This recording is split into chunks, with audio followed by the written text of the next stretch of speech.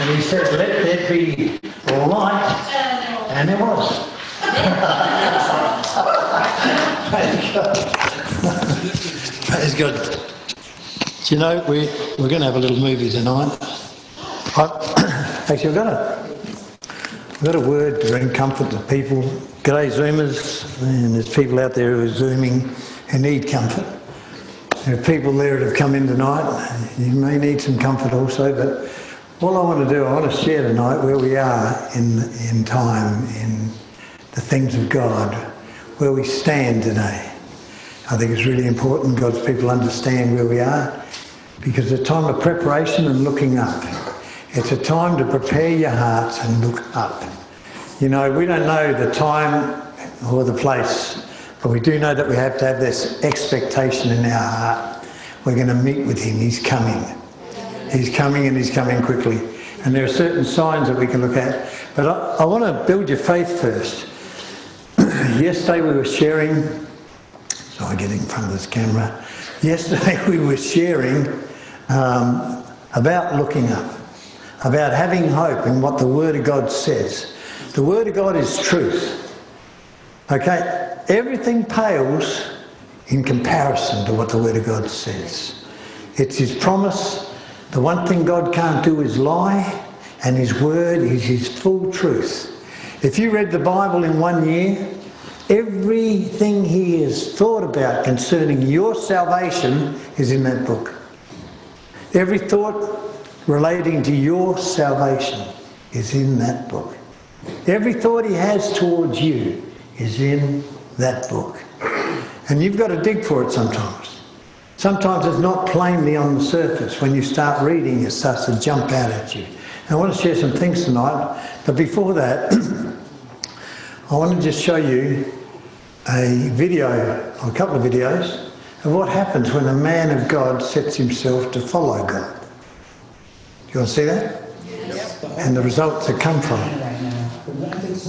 Switch that light off again. No. You're all awake now. Hey? You're all awake. I know. I can't help it. We're not having technical difficulties. It'll come, don't worry. Yeah, there we go. Now it's coming up. Okay, switch the lights off so you can see it better. It's a bit graphic. Sometimes you need it graphic, don't you? Amen. That's the power of God. That is the power of God. Actually, that channel is the man in the synagogue in Nigeria. He's a true prophet of God. This guy, I saw him ministering in Sydney at Blacktown.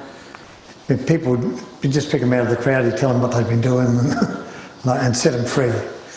That's nothing. I've got to tell you that we were trying to find one. There was a dead baby in a lady's womb. She'd been to the hospital and she ended up with the baby died in her womb. And septicemia was setting in. The doctors wanted to get the baby out of the birth canal because they were worried about septicemia. And she said no. She said, get me to that synagogue. Now the road alongside the synagogue is a public road. It's actually closed to the public now. It's actually their parking lot where they can just bring in ambulances and constantly a flow of people coming through. She got in a taxi, she laid in the back seat, the taxi drove her to this place, and you can dig this up on the net and you will see it. The visibility of it is mind-blowing. She turns up, it's not now Pete, sorry. She turns up at the hospital and the cameras are full on her. And they open up the door and there she is laying in the back seat. And in the ride, the baby has come out from the birth canal and is lying on the seat, the back seat, green like a piece of cabbage. It looks like a cabbage loaf. It doesn't look like a baby. All right? The baby, septicemia has set in. The baby is green. They have nurses at the roadside entrance who check the people, and a doctor who check the people as they come in, because they write those pages to say what the verdict is. They come in with their doctor's things, and they have a doctor in the church who checks them out. And so what happens, the nurses, they come running out, they saw the baby, the umbilical cord is still attached, so they come and they cut the umbilical cord, pick up the baby and smack it to try to make it cry. You think they were beating it, you know, with the force that they were smacking it, and nothing was happening. And she's in the back and she's almost out of it, and she's saying, please just get the man to pray for her. Now he's got a ruling that when he's in the prayer closet with the Lord, he's not to be disturbed. That's where he spends time to find what's happening. That's why we're fasting at the moment. I've got to tell you, one of the reasons we're fasting is to learn to get in that place, into the closet, and to allow the anointing to come through.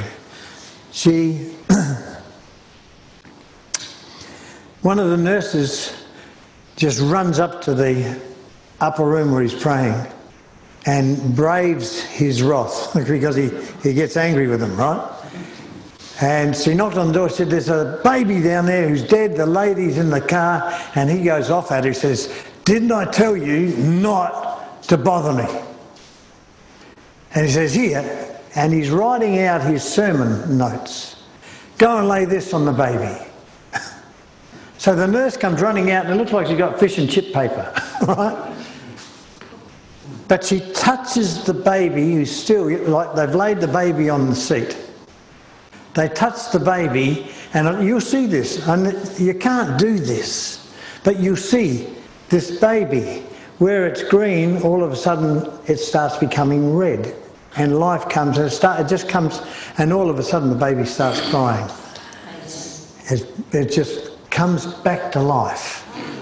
You want to see the power of God in some of these miracles. You want to gee up your own faith. You want to look at some of this stuff. Because this is the God we serve. All right? But that's a man who set his life apart to get filled with the Holy Ghost. That's what he's doing. Why I'm asking you to pray, years ago here in this place, we had through the night prayer. Who was a part of that? Ricky, myself, I think, were you here? Chester was here at the time. Actually, a lot of you are all new compared to those days. We had through the night prayer, and every one of us in this church took a 3-hour watch. And it kept going continually for 18 months. But it changed this coast. And I'm not boasting, I just know that this coast was different. You know, the anointing of God, people would come onto this coast and they'd sense the lightness in the place. And all I know, I shared last week what happened when we started fasting, one day on, one day off. Did you all hear that preach? We ended up in Melbourne and we saw what happened when a lady's leg just grew almost a foot. Just shot down. The foot was on the end of this leg, it just shot down. She had polio, one leg was so much shorter than the other. And she had a frame that she would step on to build a hide up. And she got healed. Her arms had been pinned to her sides from polio, and she was praising God that day. I mean, it happened like that. No, I remember a girl who had meningococcal. I was sharing this with someone the other day. She was a worship leader at Bethesda. Her name was Liz. I'm just trying to think of his last name. Her father was the Bible college pastor at Bethesda. And Dickerson, her name was Lizzie Dickerson.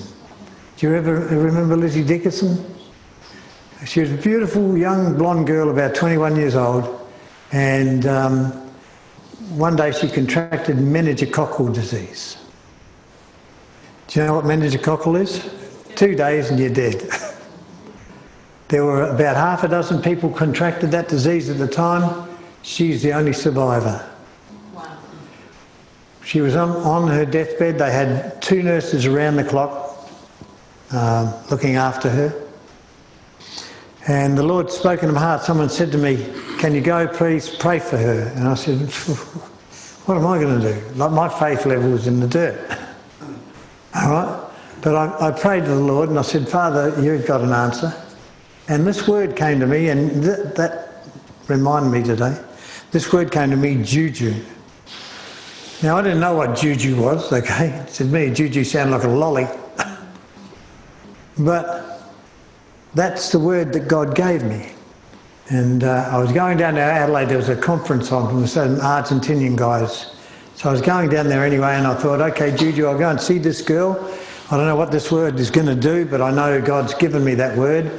And as I'm driving down with Daryl Delaney. Now, if you people don't know Daryl Delaney, he used to work at Belly's. He used to come here to church. And Daryl was a Bible teacher. And pretty learned man. And as we're driving, I said, Daryl, I said, do you know what juju means? He said, let me think. He said, yes, he said, it's a South American curse. Right? Clear as a bell. And I said, well, that's where we're going to set this girl free. She's been cursed with the South American curse. That lady that you just saw healed was cursed. That's what came out of her mouth. And we've seen that happen in deliverances quite a lot. The church gets a messy place when people start getting delivered sometimes, okay? So you shouldn't be fazed by this stuff.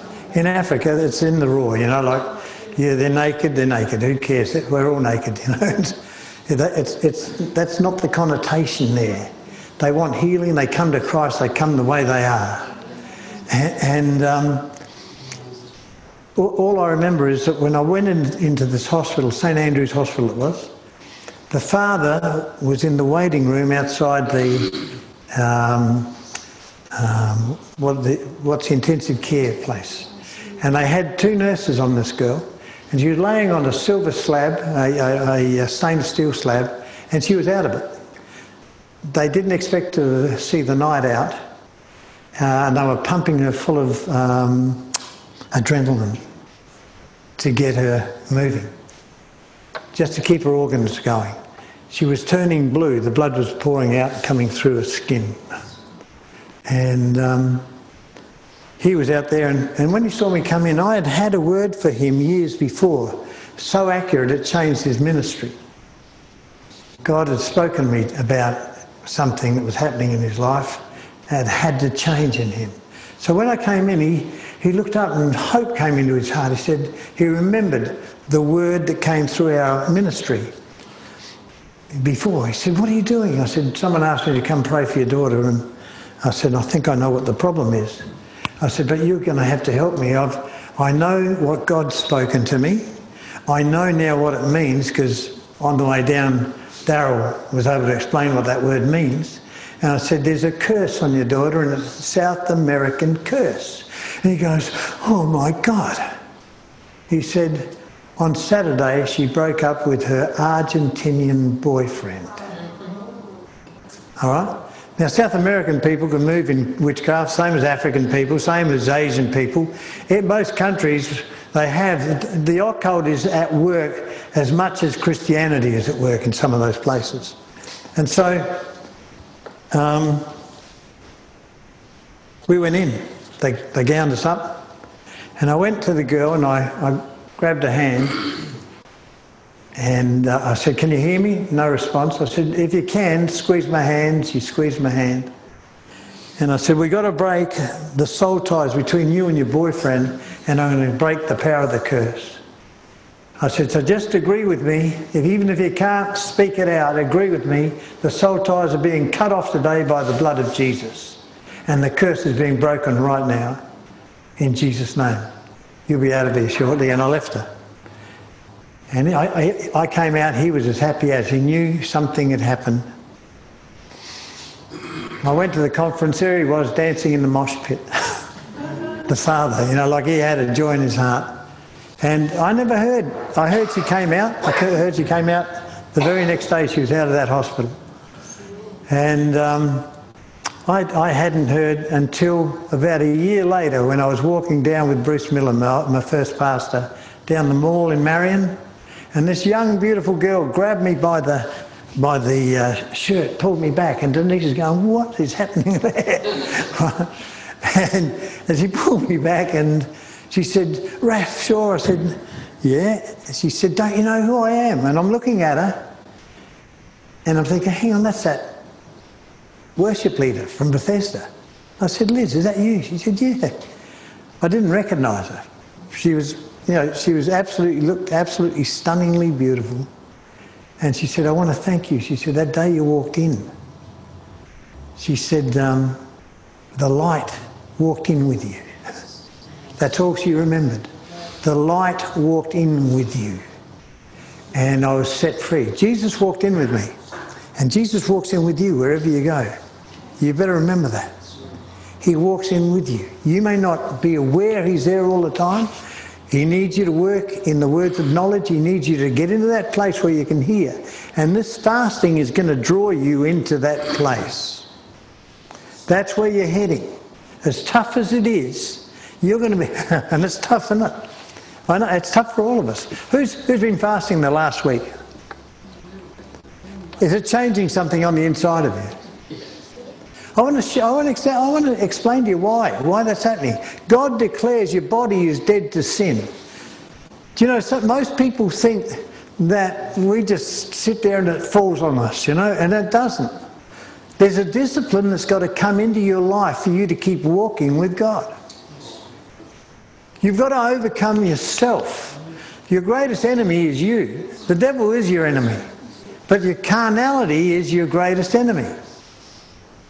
No, I don't want to get out of bed. No, I want to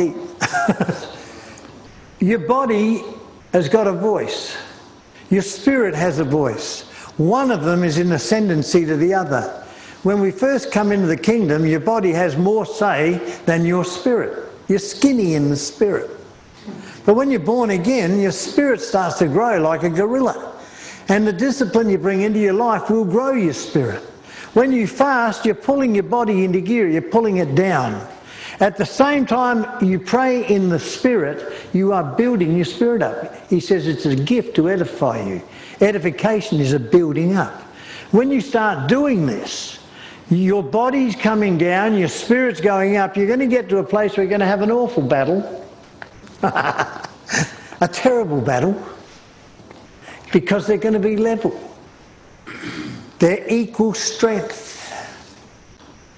You hearing me? This is where most people give up praying in the Spirit. They give up praying in the Spirit. They give up. Don't give up. Keep your hope in Him. Keep looking up to Him, because when you're praying in the Spirit, you are going to build your spirit way past your flesh. That's when you start coming in to the place where every prayer is starting to get answered. Every prayer you utter, and you think you've just come into some new move of God. No, you are growing to the place where Jesus can now start speaking to you, and you can start taking authority over things. That's why it's so important that you learn to discipline yourself. And the only way I know, the narrow track He's taught me, and the Holy Spirit has taught me this, is to put my body out of the way so my spirit can gain ascendancy. So my spirit can grow. That's what you're seeing in that thing. That man sets his heart before the Lord. Every man of God that I know who moves in the power of God has always had to put their flesh out of the way. David Hogan in Mexico has raised over 230 people from the dead. You know what his habit is? He gets up at 4 o'clock every morning and spends the time with the Lord before the day starts. That's his fast. He fasts his sleep. You can fast food, you can fast your sleep. You can do them alternately. I remember when I first read this, that David spoke to his soul and commanded his soul what to do. David spoke to his soul and commanded it what to do. And he said this, at the threshing floor of Onan, when they were bringing the cart back from the Philistine country where it had been taken capture by the Philistines. And 2 priests were walking along, and one touched it because it was on a cart. It was on a cart, and when the priest touched it, his name was Uzzah. And he touched it and he dropped dead because he touched the cart. He touched the presence of God. And it scared David. It scared him.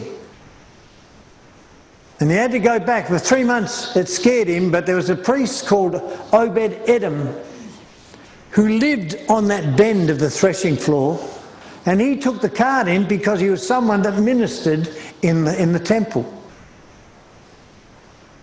And so he looked after it, and his house was so blessed for 3 months that David heard about it and said, no, that blessing belongs to us, to Jerusalem. He brought that priest with him. He became one of the chief musicians. There's a go. He knew how to worship God, that Obed-Edom. Praise God. He brought him into the temple. He had to learn how to handle the presence of God, which is what we do. When we fast, God deals with us. And we learn, he does. And we learn to handle the presence of the living God. He deals with us. That's all the stuff we're going through. Tribulation. He doesn't tell you you're not going to go through tribulation. He says you are.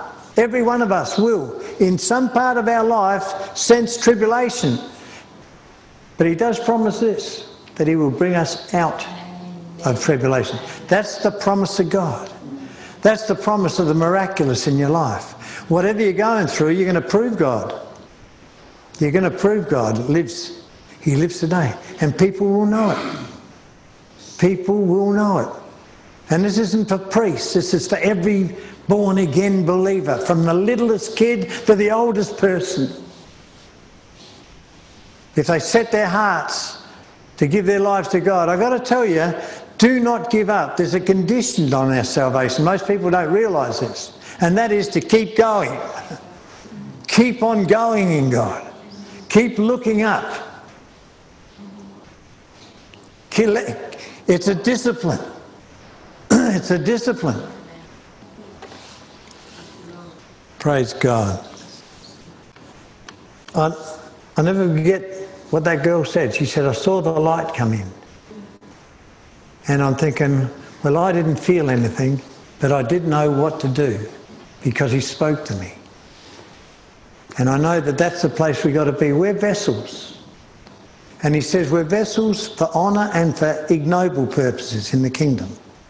All of us. There are vessels for honour in this place. There are vessels who are dealing with the ignoble things in their lives to become vessels of honour. It's a growing thing. It's a growing in the things of God. And I've got to tell you, right now at this time, we're in a place that the Bible calls the beginning of sorrows. Do you realise that? I'll read it to you. It's sobering. But we're going in a direction where God wants to start using us. In Matthew 24, let's just start at Matthew 24. Jesus answered, 24:4. Jesus answered. Now everything read in this Bible is the words of Jesus Christ. They're not my words and they're not anybody else's, they're his, okay? And he says this, he says, take heed that no one deceives you. You know, you can see things like that. There are films that we see and there are things that happen. You're going to hear in the world people who raise up as prophets of God. They're going to be false prophets, okay? There are true prophets and there are false prophets. You will know the prophetic by their things coming to pass. Remember in Egypt there were magicians and there was Moses. And there were 2 staffs thrown down and there was another one. Not everybody who says they're hearing God is hearing God. You've got to see the proof of their hearing God. That's the proof in the pudding. Okay? Not their airy-fairy thinking, but hearing him. Hearing exactly what he's saying and knowing that it's God. And there are people who spend time with him who have sorted out what God is when they speak, what their voice is or what the voice of the enemy is. They have spent time learning to discern the difference in the voices. Because there are plenty of voices out there. Many, many prophets have gone astray listening to the wrong voice. A.A. Allen had a fantastic ministry. Who was the other guy? They started a whole movement, the Branham movement, right? Fantastic prophet of God, went astray. And I want to tell you, there are spirits out there who can take people astray. If it happens to these people, it can happen to any of us. So we have to be at a place where we are sure that it's God speaking through us. All the airy-fairy, I've got to tell you, I can't stand airy-fairy prophecy. I just think it muddies the water, and when people come in, they don't see the truth. They see something that some spirit has taken over the person. You know, when people are looking at clouds and they're looking at shapes and they're looking at flowers, that's okay, but that's their imagination most of the time. But I want to tell you, when God speaks to you, he speaks in that small inner voice. When you're born again, you know you're born again. He's talked to you, don't you? You know. He speaks to you. And you know, without a doubt, he's told you to go and do something. I was talking to a brother tonight, and he was saying how he heard to go and see a man of God to do something. Is that correct? And that's, you know that you know. With God, that's the test. You'll know. You won't doubt. When someone comes to me and they said, oh, I think God said this to me, brother. You know my answer to them? Go and think again. Because if you're not sure, it's not God. Go and think again. If you come to me and tell me God spoke to you, you better be sure that you're saying God has spoken to me. And I'll believe you. Because there's no doubt. But when you think God's spoken to you, shut up. You're muddying water. Keep it yourself. Amen? Rule of prophecy. That's one of them. One of the main ones. If you're not sure, don't speak. Every time you hear prophecy come out of your mouth, it will glorify Jesus Christ and nothing else. Amen? Too many self-made prophets believe that they're the ones that got to bring law and order to the church. Well, I've got to tell you, God will raise up the true prophets, and when you see that, the others will pale in significance. Because that's what he's doing right now. We're in the time of sorrows where he's developing the church that's rising up. Let me keep reading this to you. It's not good, but the outcome is fantastic. Okay, the outcome is that a remnant is being raised up by God. You know, a lot of the old men of God this last 2 years have been taken home. Men who've led the church prophetically have been taken home. Who was a guy who was a salvationist in the States, and then his son followed him? Jensen Franklin, his dad. He was a leader. He was a statesman in the kingdom, that man. He was a man of the word. He had a ticket for heaven. He says, take heed that no one deceives you. For many will come in my name, saying, I am the Christ, and will deceive many. You'll hear of wars and rumours of wars. See that you're not troubled. Did you hear that? Did you hear me? See that you're not troubled. You need the peace of God in your life. And you'll find that in that time with him in the closet, fasting and praying. See that you're not troubled. For all these things must come to pass, but the end is not yet. Say that, the end is not yet. I don't care what you hear prophesied around the place, the end is not yet. There's a systematic system in what I'm about to read you that'll show you when the end is closer. Amen? So read this. You hear of wars and rumours of wars. See you're not troubled, for all these things must come to pass, but the end is not yet. For nation will rise against nation, kingdom against kingdom, and there will be famines, pestilences and earthquakes in various places. Praise God. I was just writing some stuff.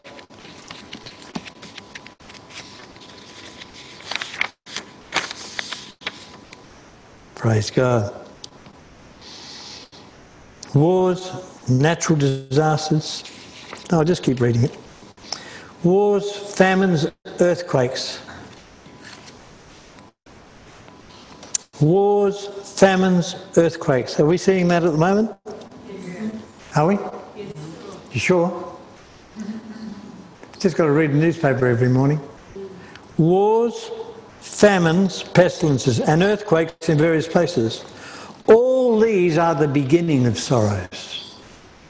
That's what they are. They're the beginning of sorrows. Do you know what sorrows means in this particular context? It means birth pangs. A birthing. God is birthing something. The world has come to the place that the church is going to be birthed out of all these birth pangs. Out of these sorrows that are coming, the church is going to be birthed. It's going to become a light to the world.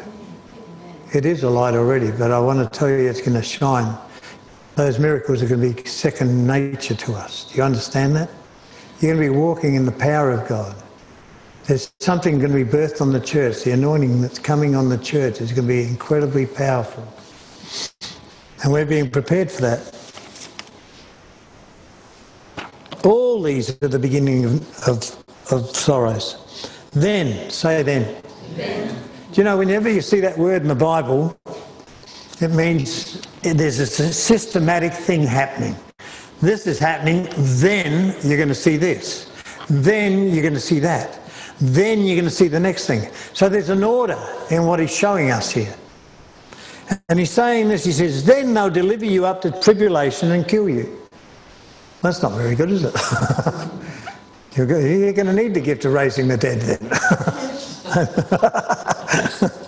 Then they're going to deliver you up to tribulation, they'll kill you. You'll be hated by all nations for my name's sake. And then, here's another then, many will be offended. They'll betray one another and will hate one another. You know why they'll do that? This is Christians he's talking about. When he speaks of the you, all these are the beginning, he's talking about us. This Bible is written for born-again Christian believers. Do you realise that? People who've had the veil lifted off their eyes. He says, then many will be offended. They'll betray one another and will hate one another. Then many false prophets will rise up and deceive many. That's just what I was sharing with you a second ago. And because lawlessness will abound, the love of many will grow cold. What are you seeing in the States at the moment? Lawlessness. Because of that lawlessness, you can actually make an equation out of that. Lawlessness is going to bring lovelessness. It'll grow cold. It'll grow cold. Because people will be hardened. They'll be complaining. Oh, this is happening and that's happening. Never lose hope in who we have. We have the Lord. Amen. Doesn't matter how impossible it looks out there, you've got Jesus in you. Amen? Amen?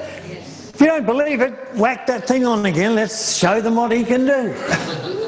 Amen? That's the whole key.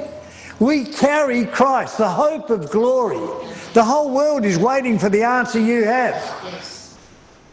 The whole world is waiting to see what it is you've got on the inside of you. Are you a Christian or do you just mouth it off? It's important because people are looking at you. They're looking to see if we're fair dinkum. They're looking to see if we carry what we say we carry. And you can't get there without discipline in your life. I'm telling you, it will not fall on you. It will not fall on you. There's a disciplined life that brings it in. And I believe that's where we're heading at the moment. I believe the path He's been quickening in my heart to ask you. This church had come into a place of fasting. We've called a 3-month fast. It sounds terrible, doesn't it? Every second day. I can't fast for 3 days, forget 3 months. I find it really difficult to fast 3 days. But the Lord taught me years ago, he said, you can fast every second day, Raf. He said, you know, if you fasted for 6 months, you would have effectively fasted 3 months of the year. And you don't realise what that's doing. It's getting your flesh out of the way where I can teach you. And when you're doing that, your spirit can rise up and I can use you. Anybody want to be used by God? With power. The Bible's literal to me. The Bible is not an airy-fairy book. Every time I talk to people, I'm telling them, it's a history book telling you what happened. He did die. He was on the cross. He was born of a virgin. He did deliver people. He did heal them. You can see even he's still doing it today. But he's using us as ambassadors. He's using people as his arms and legs. He's come to live on the inside of them. that born again experience. What a privilege. You've been born again, your spirit's come alive to God, and you're carrying the living God, and he says, don't be anxious when these things are happening. You are the answer. You have the answer on the inside of you. Amen? Jesus speaks 5 features showing events that are coming with this sorrow that we're seeing in the world at the moment. He says there will be wars, famines, earthquakes and pestilence. There'll be worldwide rejection of Christians. It's already started. Have you noticed? It's getting harder and harder for Christians to do the Christian thing. Just to worship today. We're fortunate in this country that we have had such freedom for so long. Amen? Running out of battery? Mate, I'm right back. How much we got there, bub? 20%. How much? 20%? Okay, I'm going to give you 3 more minutes then. Try to get the message out. There's going to be an apostasy, the third thing, and betrayal among Christians. Do you hear me? Yes. A falling away and a betrayal amongst Christians. Praise God. Why? Actually, that's a good question, isn't it? Why is that going to happen? Because they're going to want to save their own lives. I was talking to Denise the other day.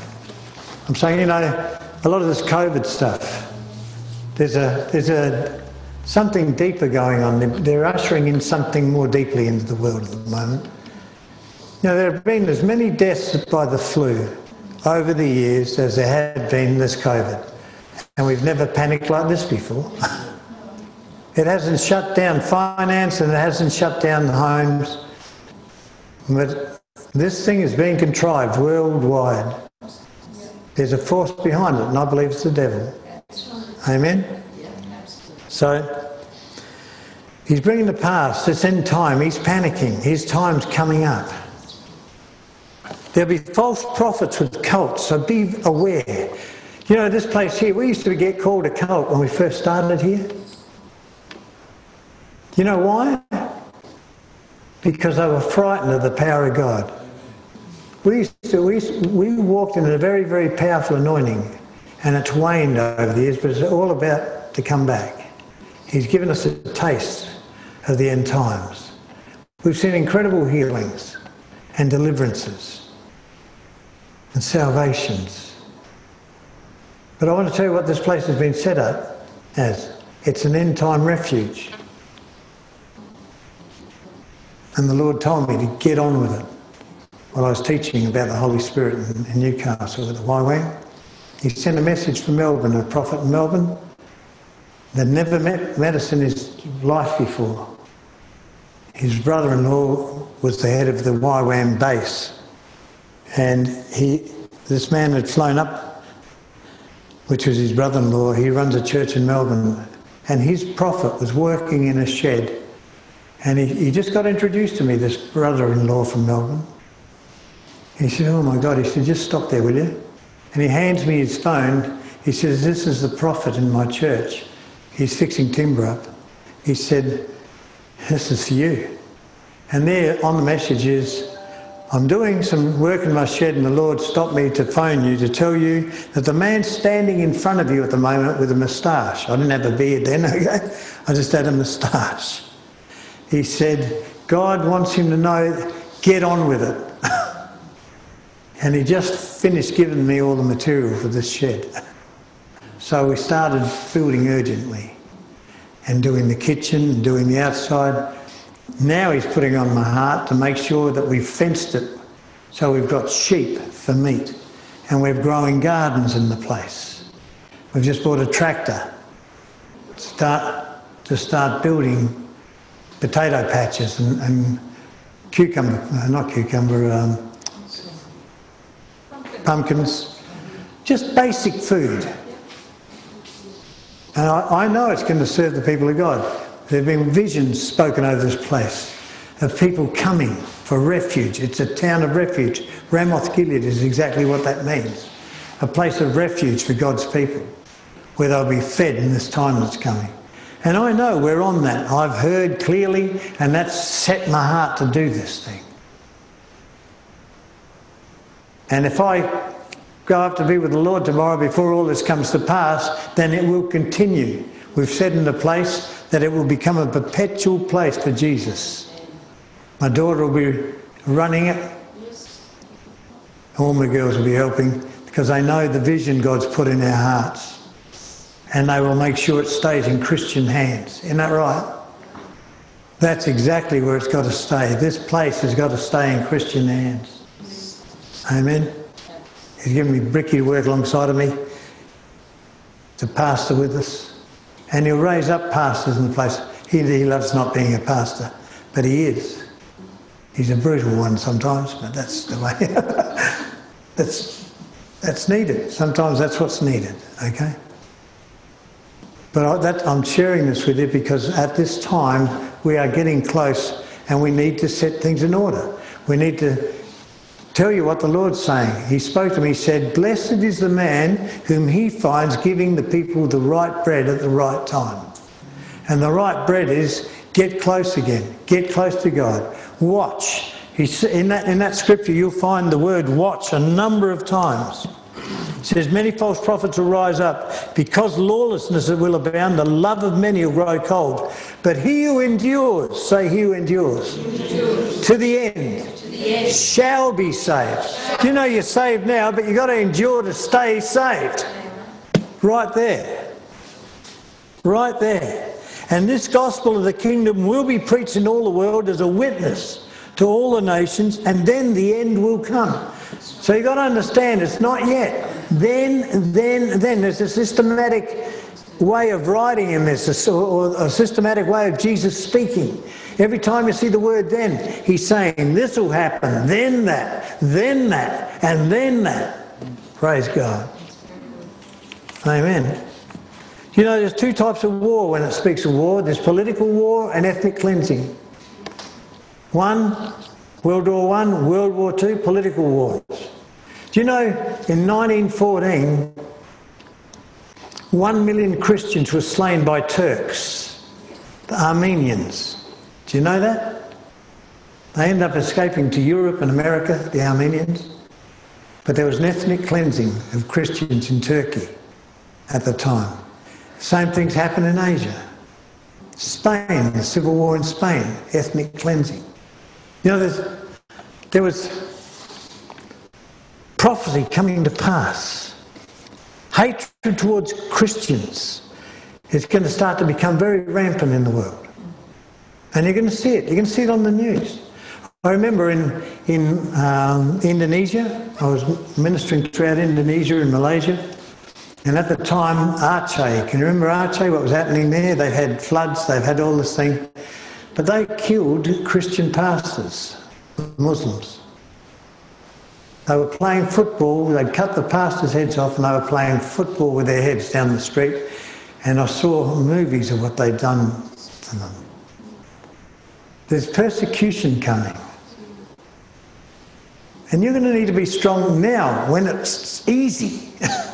I mean, this is easy. I've got to tell you, none of us suffer hardship here. None of us have got skin poisoning like that woman who's just been shown. It's easy. We're all going through different things. But he promises to bring us out of our tribulation. So don't lose hope. If you're crippled, do not lose hope. Have a look at that movie. If he can do it for them, he can do it for you. Amen? And he's still doing it today. I think we've had enough. I'm going to run out of battery in a second. So Father, I thank you that if this is from you, this word today, that you would burn it into our hearts, Father, and teach us to discipline our lives, to hear your voice more clearly, to be led of the Spirit of God, to spend time watching, because as I continue reading the scripture, it says, woe to those, let him who's in the field not go back for his clothes. And it speaks of the great tribulation. But it says, watch therefore, for you do not know what hour your Lord is coming.